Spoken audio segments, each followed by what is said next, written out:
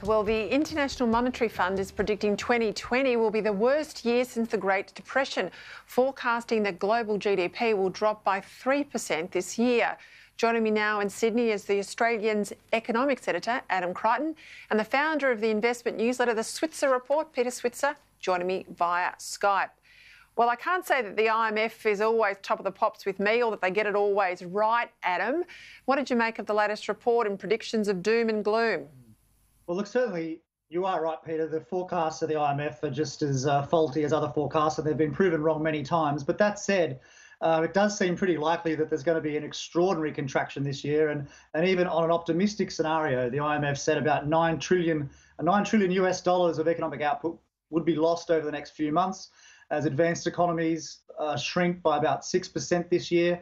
That is extraordinary. I thought it was particularly interesting to look at the total of new government spending around the world to combat this downturn. So advanced governments are spending 3.3 trillion US dollars extra, and they're going to guarantee loans to the tune of 4.5 trillion on top of that. So this is a truly extraordinary expansion of fiscal size of government. And look, it remains to be seen, how it's all going to turn out. I mean, it's clearly not possible for governments all at once to borrow all of that money. So the reality is the various central banks will be creating the money out of thin air, and they'll be funding the deficits that way. Now, most economists are confident that won't cause an outbreak of inflation, but who knows down the track.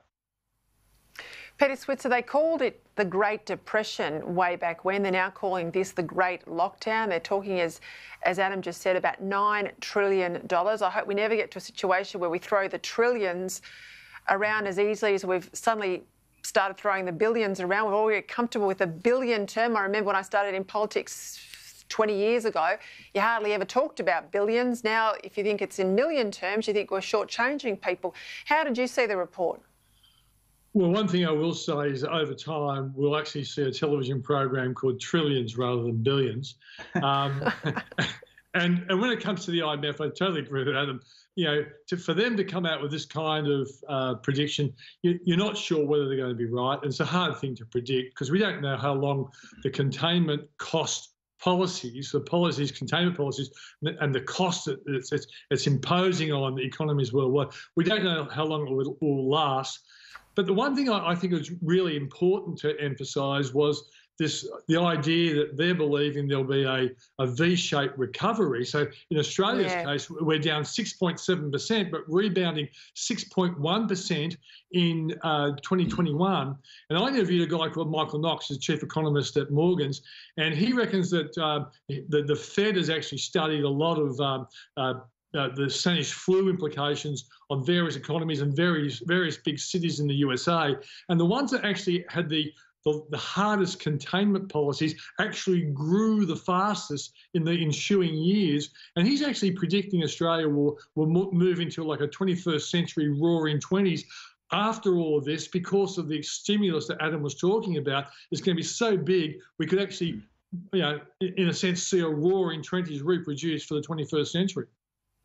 And Peter, presumably he's also talking about that V-shaped recovery and cross-referencing the Feds with what happened in the Spanish flu. And I think on this program I've shown some graphs of Illinois, I think it was, and Philadelphia, two very different responses to the Spanish flu, and it determined actually how quickly they recovered. Around the world, they're all saying what Australia has done, and not just flatten the curve, but now turning it downwards has been quite remarkable. So are you saying that that's going to be in part what leads, hopefully, fingers crossed, yes, we'll have the hit, but the V-shaped recovery will be strong because of that? Yeah, that's our best guess. We really don't know. It's fantastic that we're seeing this kind of great flattening of the curve pretty quickly. And I think the next 4 to 5 weeks is going to be critically important. And if we do it really well, we may well get out of jail a lot quicker than other economies, and we might be rebounding stronger than other economies as well. That's my fingers crossed scenario for the future. Yeah, it's all a bit like, astrology, I have to say, some of these forecasts. And, I'm a bit sceptical. I've seen all the sunshine before and got the rain. But on the issue of the UK and the US, Adam, what's the IMF saying for them? What can we look to overseas as some sort of indicator? Well, the problem with the US and the UK is, of course, those governments start the situation with far, far more government debt than Australia does. And actually, it's worth pointing out that the IMF did tally up all of the fiscal responses of all the governments around the world, and the Australian government's was the largest by far. And it is worth stressing that that's partly because of the relative fiscal prudence of Australian governments over the years that they've been able to do that. I was just just talking to the former governor of the Bank of England literally half an hour ago, Mervyn King, and he's concerned that the longer the lockdown is in place in the UK, the more damaged that economy will be. And he was essentially suggesting that governments really need to take the lead soon on the debate, the very, very uncomfortable and difficult debate, which I think actually some countries on the continent are already starting to have, that they will have to reopen their economies. Because the vaccine is realistically a long way away, and we can't be locked down until a vaccine emerges. And so there's going to be some very difficult decisions. But I think you would say, and kind of sharing some of the optimism of Peter, I think our economy will come out of this a lot better than some of those European economies. Yeah, and I think that comes down to the primary inputs we've got. People need to eat. Obviously, Australia is a good source for food and fibre and other consumables like that. But also, if you want to get your factories going, you're going to need energy and you're going to go minerals and iron ore and things like that. So for all the rubbish that gets thrown at our sort of low value economy or offerings in an export sense, they're what save our bacon time and time again. Peter Switzer, I've got to ask you, there's this whole debate going on. We know that there's some deal in the offing on Virgin and Qantas to maintain some domestic routes. That's separate to the broader discussion about whether or not Virgin will survive this shutdown period in the crisis indeed, and whether or not, more broadly, it should be bailed out by the taxpayers, or what the bailout might be. It could be an equity stake, it could be other things. Where's it all sitting, and what's your view? Well, I think the most important thing is we do need to maintain two airlines for the competitive nature of what happens when you've got two. When you've got one, it'd be a terrible monopoly. And we're seeing consumers who really benefit over the last 7 to 8 years in particular. We've seen the discounting in airfares, and we've seen the competition being a benefit to consumers. And I think the bottom line is the government should be interested in lending money to the airlines if they need it, like as a cash flow or overdraft, because they are critically important to the economy. Tourism and the travel related with business and education, all that sort of stuff is very important to the balance of payments as well. And I think it's a really important industry to assist during these troubled times. And remember, ultimately, this was a government-created crash for good, humane medical reasons. And these guys are the sort of the collateral damage. And I've got to say, they could even look at maybe changing the current quarantine rules. I actually wanted to go to Melbourne. I rang up Virgin to see whether they actually had any flights before Easter.